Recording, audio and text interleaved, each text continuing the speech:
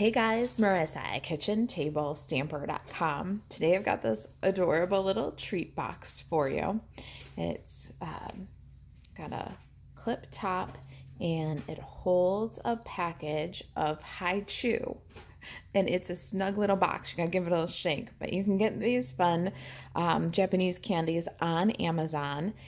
Peach is one of the flavors. There's also banana and other flavors. So this is a cute little box that you can do with all kinds of themes. We're going to focus on Sweet as a Peach today. It's a little warm-up project for the Sweet as a Peach class in the Kitchen Table Stamper online classroom. So we're featuring the Sweet as a Peach bundle from Stampin' Up. It's a 20-piece photopolymer stamp set. And the peach dies. You can buy these two items together and save 10% with a bundle discount. We're going to start our project with a piece of petal pink cardstock. This is 4 3/4 by 4 inches. And when you go to KitchenTableStamper.com, follow the link if you're on YouTube to the project details. There will be below the embedded video on the blog a link that says click here for your Sweet as a Peach high chew box to project sheet, and the picture of the template is always on the printable project sheet. All right, so we're going to start with this box in the Simply Score tool on the 4-inch side, and we're going to score at 1/2, 1 3/4, 2 1/4, and 3 1/2. Then we'll rotate once to the right. Now we're on the 4 3/4 inch side. We're going to score at 1/2, 4, and 4 1/4. Let's get a bone folder and some paper snips. We'll burnish all the score lines and trim it according to the template. All right, scores are nice and crisp, and we're going to trim.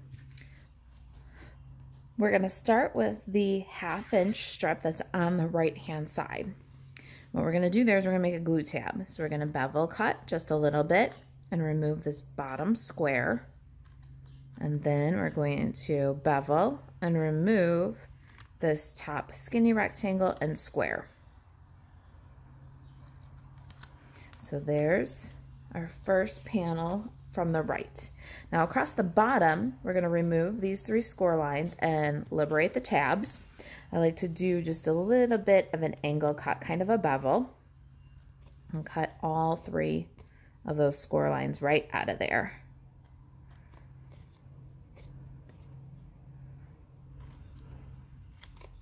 And then here, I'll just shave a little bit off the tab. There's our bottom box. Now the top of the box, we're gonna flip. Let's do this so that everything lines up.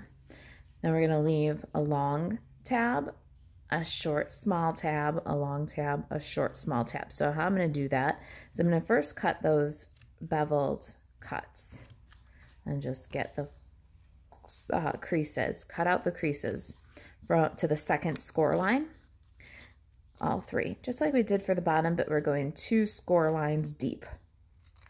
Then we can go ahead and trim off the little tabs right at the score line.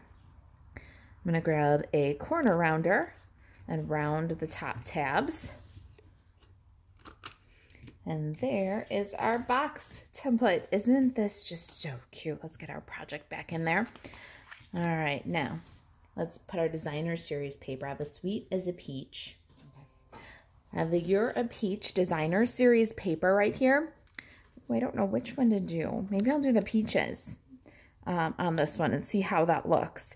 But this designer series paper, 2 pieces, 1 1/8 by 3 3/8. Let's glue those down. We're using multi-purpose liquid glue.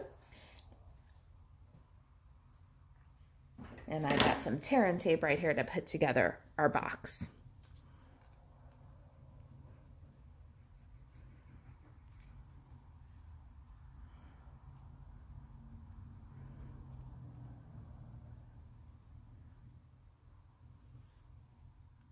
All right, there they are. I do love this tiny little peach pattern. For some reason, it reminds me of the strawberry shortcake dolls when I was a kid.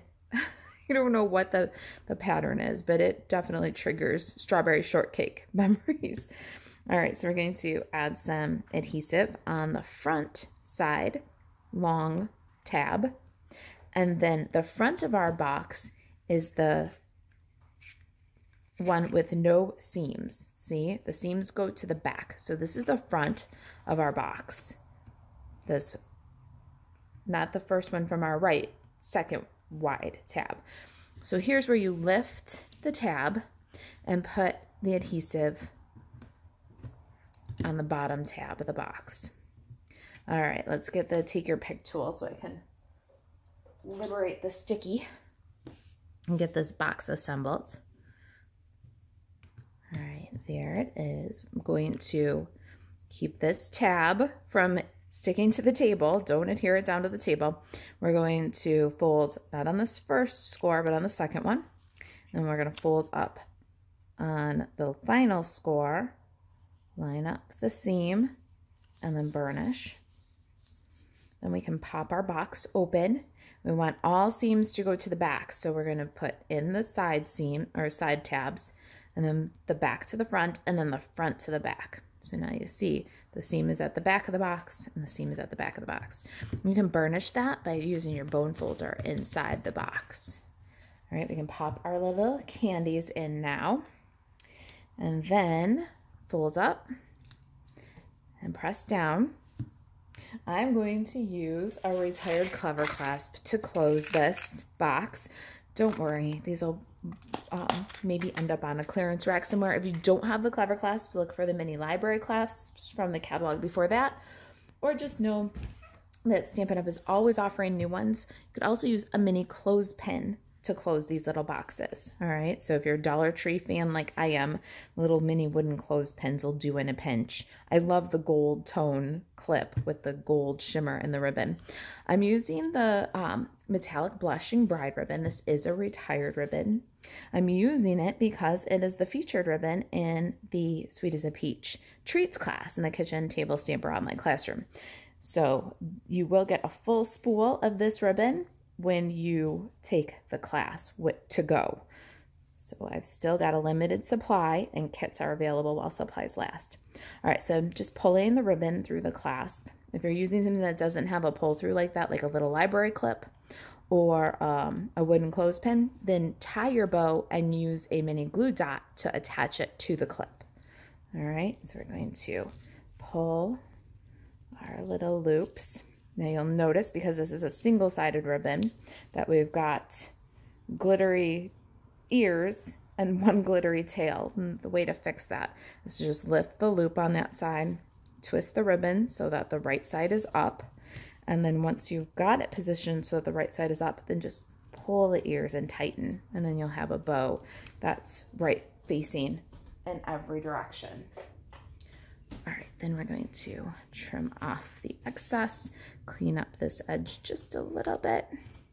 Look at that, when you tie from the spool, that's all you waste. I love that. All right, let's decorate. I've got soft suede cardstock and my everyday label punch. I haven't used this one in a little while. It's been around forever. It's an awesome shape. We're gonna punch that out of soft suede scrap, and then we're going to emboss it. Got my little mini Stampin' Cut and Emboss machine here. I love this dude. We're going to use 1 and 3 when we're using the embossing folder. This is a standard mini folder from Stampin' Up! It's not 3D, so 1 and 3 is what we need. We're going to lay the label in as far to the bottom right edge here as possible, so we get a pretty little botanical pattern. Hinge first, plate number 3 on top of that. Give it a crank. Remember, your little mini Stampin' Cut and Emboss machine is a 2-hand tool. You saw that I gave it a little push with one hand while cranking with the other, and then held the handle while cranking. There's our embossed label. Whoop, almost got away from me. Now let's highlight that gorgeous botanical with some craft ink. I've got the Whisper White Stampin' pad here. It's craft ink, and we're going to just drag the pad across the label, highlighting the raised areas. So we're gonna have a little shadow of sprigs and leaves behind our peach. really looks pretty with the big floral and peach pattern on the designer series paper. Let's see how it looks with the little peaches. I couldn't resist. It's always an experiment, right? Keeps it exciting. And since all the Stampin' Up's patterns in the designer series paper pack coordinate so well, it's easy to mix and match and still have success. All right, I'm pretty happy with how that looks. Now I'm going to just gently rub my thumb over the ink to soften some of the lines. I don't want it to look abrasive. And then I got a little paper towel here and just wipe my thumbs off. All right, let that dry for just a minute because adhesive doesn't want to stick to the wet ink, so we can give that just a minute to dry. And get my Stampin' Pierce mat and some ink pads. We're going to stamp some peaches and flowers here. All right, so I'm ready to do my peaches. I've got a couple of ink pads and a Stampin' Right marker. Ready? This is Pear Pizzazz, Calypso Coral, Pale Papaya, and Soft Suede. The photopolymer stamps give a better impression when you got a Stampin' Pierce mat. And I'm going to use scraps. Literally use up your scraps for this. It's awesome for this awesome little stamp set for using up all those white scraps that we hoard. All right, I'm gonna start with my peach, and it's Pale Papaya. We're gonna ink it entirely, and then you got a sponge dauber. We're gonna take the sponge dauber and pick up a little bit of Calypso Coral, and then gently shade our peach. And the more you dab around here, the less it'll look like a round dauber went to town on your peach. So dab a little bit. You can kind of see what that shading's gonna look like before you stamp. And then let the ink transfer. We got a gorgeous two-tone peach. Now we're gonna ink our leaves in Pear Pizzazz. And you know that paper towel that I had hanging around? We're gonna swipe off the green ink from the stem. Use our Stampin' Right marker to make the stem brown. This is Soft Suede. And then we'll stamp the leaves on a scrap of white. Got some peach blooms here and another scrap of white. I'm gonna ink up in Pale Papaya and treat these like we did our peach. We're gonna just take our Calypso Coral dauber and go along the edge of these flowers. And then just go around like semicircle and kind of blend the two shades together. And then we'll stamp that one. We'll let the ink transfer for just a second and lift. Ooh, I love the two-tone effect. And let's get that a second to dry and bring our peach back in. I've got Sweet as a Peach and Your As. So we got a two-step greeting here. We're going to stamp Sweet as a Peach on the peach, leaving room for Your As on the top. So Sweet as a Peach first. I found that this is the easiest way for me to line these two up. And then add Your As to the top of the greeting. There it is. Now we got to stamp over the flowers with the flower center. So I have a little flower center and Soft Suede. I'm going to stamp the center of each of these little blooms. Aren't they beautiful? All right, let me clear away the ink pads and bring the Stampin' Cotton Emboss machine back in.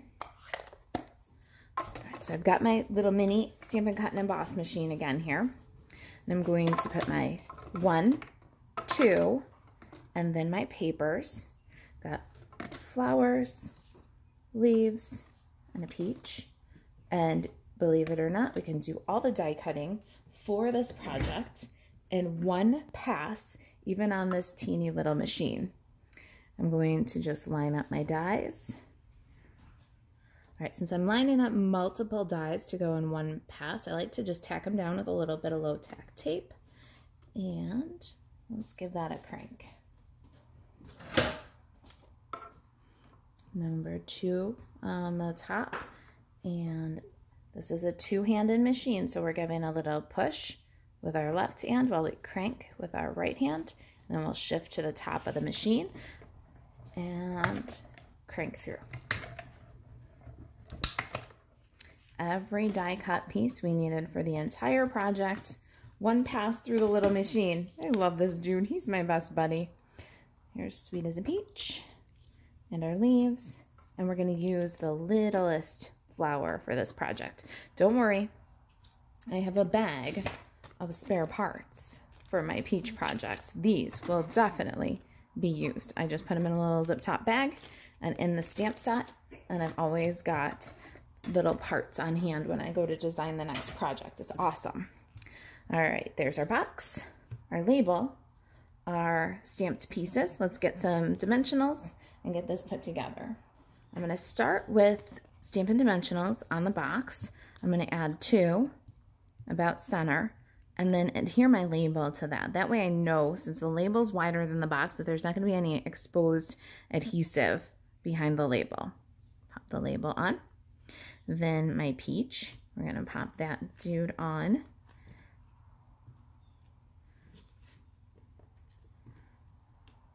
I got a combination of dimensionals and minis just to get it well supported, and make sure that your words read level. Don't pay attention to where the peach is necessarily, but make sure that the words read level. I'm going to dab a little bit of multi-purpose liquid glue at the base of the stem and leaf here because it's going to overlap the peach. And then Stampin' Dimensional on the leaf at the top. We're going to adhere that to our peach. And then last step, we've got our little flower, and we'll add that one with a mini Stampin' Dimensional also.